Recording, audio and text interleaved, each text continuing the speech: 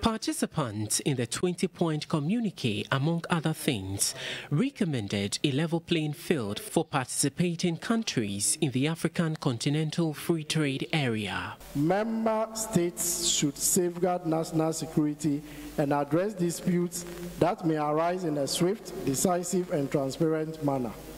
The rule of law must be assured as a means of providing transparency and accountability by all African leaders.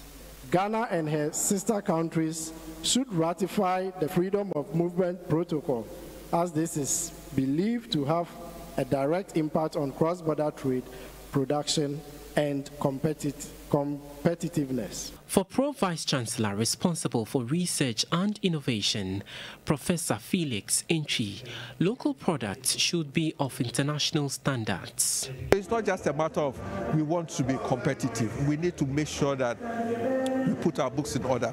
We have to have standards. Standards, yes, we have our Food and Drug Authority, we have our FDA, but we also need to appreciate global standards.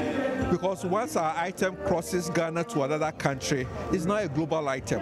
Does it meet global standards? The theme for this year's event was positioning the African market for sustainable economic development through AFCFTA.